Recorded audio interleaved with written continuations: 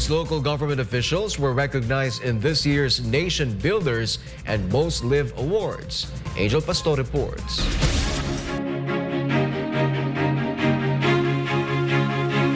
Love for the country and concern for the environment are among the criteria sought by Nation Builders and Mosliv Awards in their awardees. This program emphasized the program of the United Nations Sustainable Development Goal pertaining to the projects on climate action and climate change, and also honoring individuals in the society who is the leader and pillar of this nation. Also considered is their contribution to the expansion and development of their community or organization. The said award-giving body previously recognized several public servants, organizations, media, and personalities from various fields who lead in the campaign for nation building. Among them is Pastor Apollo Sikibuloy of the Kingdom of Jesus Christ, Sunshine Media Network International or SMNI, and SMNI Foundation. The award ceremony took place at the Grand Ballroom of Acada, Manila, where Nation Builders and Mosliv Awards once again selected outstanding awardees who meet their standards in recognizing their achievements and steps to keep their community sustainable and livable. Some of the Filipino lawmakers who were honored expressed gratitude for their contribution in crafting laws that push for programs that will uplift the nation. These awards that are being given today will surely inspire us public servants to do more service to our constituents.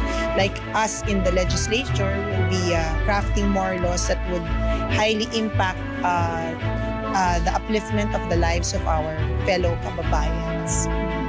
I just hope that we will continue to do our waste management and to continue to keep our areas or barangays or cities clean, and especially to sustain and to make this a livable world or livable city and Philippines. Department of the Interior and Local Government or DILG Undersecretary for Public Safety Serafin Barrieto was also recognized. Barrieto reminded local government units to provide services to remote areas so that residents can feel the assistance and care of the government for them.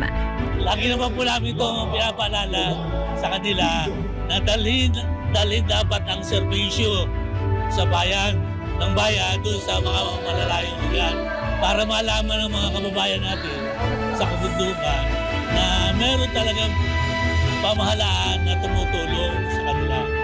Some of the mayors who were honored expressed their gratitude for their initiatives and programs that provide services to the citizens and contribute to environmental conservation. Marami pong salamat sa National Builders and Mosliv Awards sa kanyang pag-recognize sa aming dedikasyon para sa aming banwasang dumalag. This is another challenge for us. By accepting these awards, we know we have to try hard to get another award from the Mosliv or the Nation Builders Award. Yung recognize yung mga achievements natin, kapalit ng mga sakripisyong ginagawa natin sa pagsisilbi sa bayan, napakalaking bagay po ito, especially sa mga baguhang katulad ko. I'm so happy at saka na may isang organization na nakakita ng aming mga hardship sa municipality namin.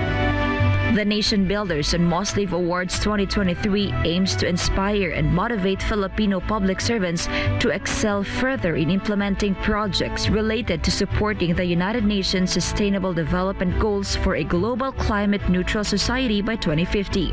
In behalf of the Council Member of the Sustainability Standards Inc., we congratulate the awardees for this year's Nation Builders and Mosliv Awards. We honoring them because we are the pillar of the nation.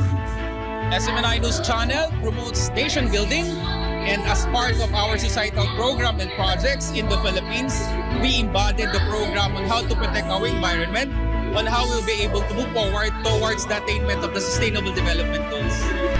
For God and my beloved Philippines, Angel Pastor, SMNI News.